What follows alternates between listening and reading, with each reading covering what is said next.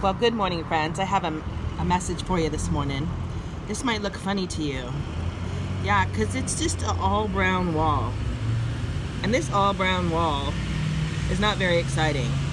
Even if you throw in a little bit of embellishment on it, I mean, yeah, it looks nicer, of course. But I want to show you the possibilities and really what God had in his heart when he began to bring forth more variety.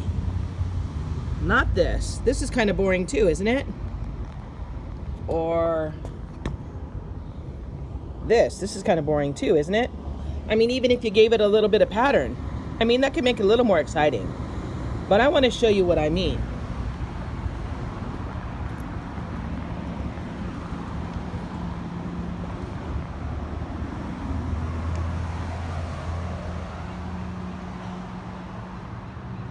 Yeah.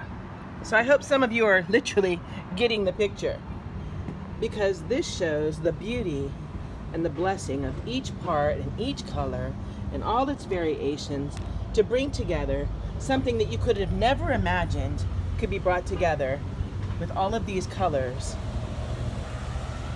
if you were just used to seeing this all the time. So I'm going to stand back so you can get a good picture of what I mean. This is a city mural.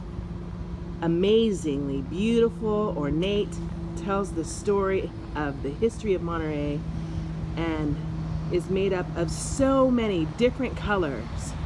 It's absolutely so fun. It's all tile.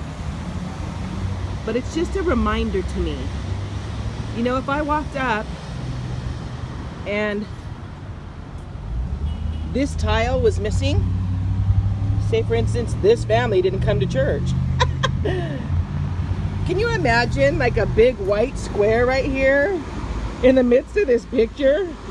It would just look wrong, because each one of us has a special part in the story of the Lord, and each one of us has a special part in the body of Christ. Each one of us placed in the body as it pleased the Lord. So you are special, you are unique. No one can do your part for you or in place of you. You're precious to the community, you're precious to God, and you are absolutely, amazingly, fearfully, wonderfully made. Thank you for being a blessing to me. I love you, and I hope you have a great and glorious, love-filled and victorious day for now. Bye, my friends.